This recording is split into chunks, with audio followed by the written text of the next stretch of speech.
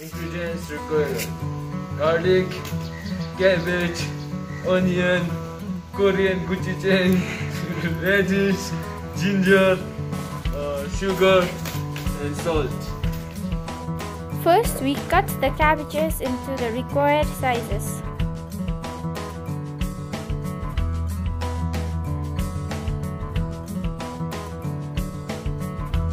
Now we wash the cabbages to remove all the impurities from it.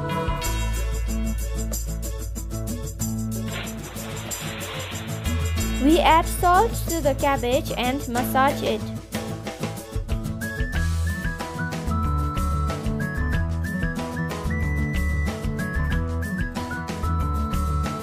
We soak the cabbages in water to remove it from all kinds of bacteria. Set aside for 10 to 13 minutes.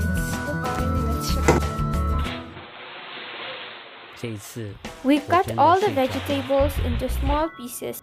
A fun fact, garlic has lactobacillus, which helps in the fermentation process.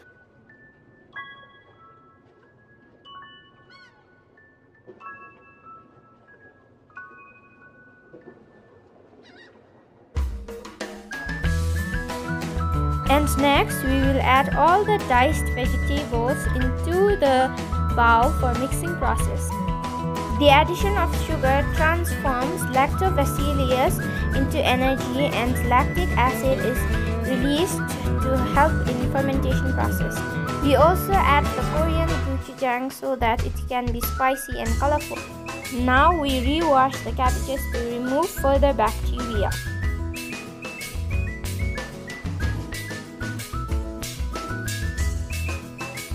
Now we add the cabbages into the kimchi paste.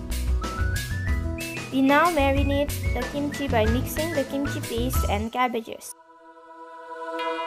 We put the kimchi into an airtight container and close the lid.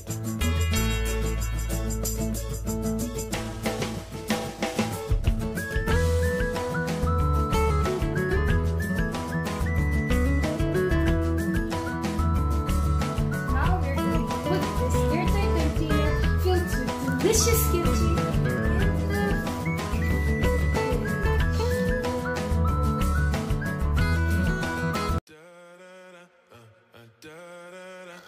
Lila moray love e ginger zumzo moray love Tony.